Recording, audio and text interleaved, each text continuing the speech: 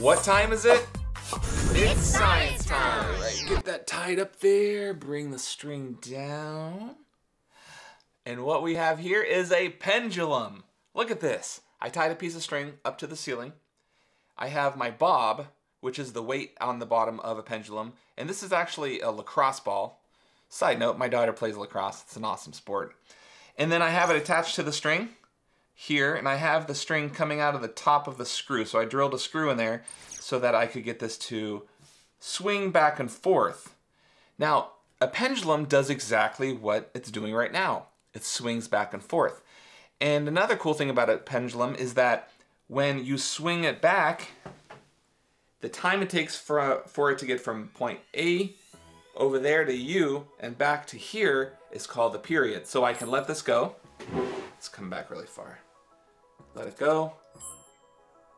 And that's the period. So we can actually count it off. So 1, 1,000, 2, 1,000.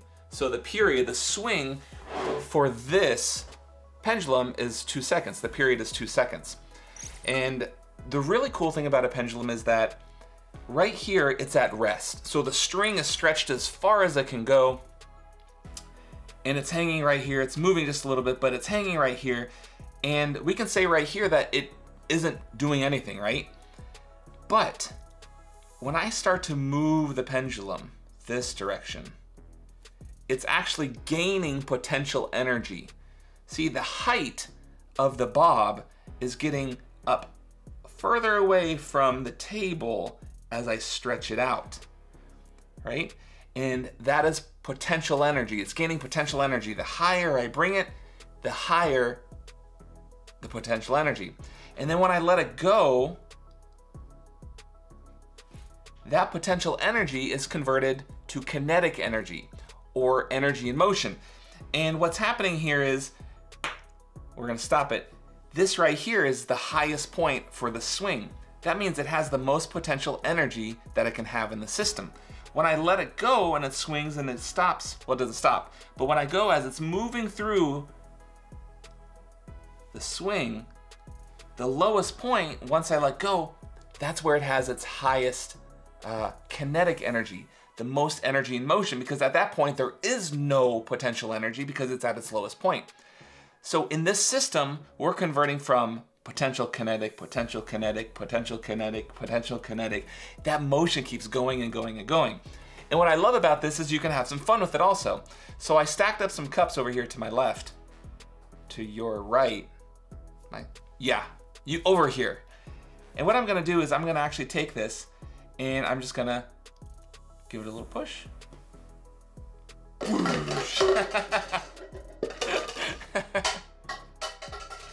So that is the power of a lacrosse ball swinging as a pendulum. But here's the thing. We're gonna try that again, but this time we're gonna use my little friend, Little C. This is actually a doll of my daughter. And we use her for science experiments sometimes. Are you ready? I'm ready, Mr. C, let's do this. All right, Little C, here we go. So we're gonna do the same thing. We're gonna bring this, I gotta make sure it doesn't hit the container, right up to her chin. And the question is it gonna hit her chin? And we're only doing this with a stuffed animal because we don't wanna do this with a real person, right? We don't wanna get anybody hurt. And so I'm gonna let this go in 3, 2, 1. It doesn't get her. The question is, why does it not get her and it knocked over those orange cups?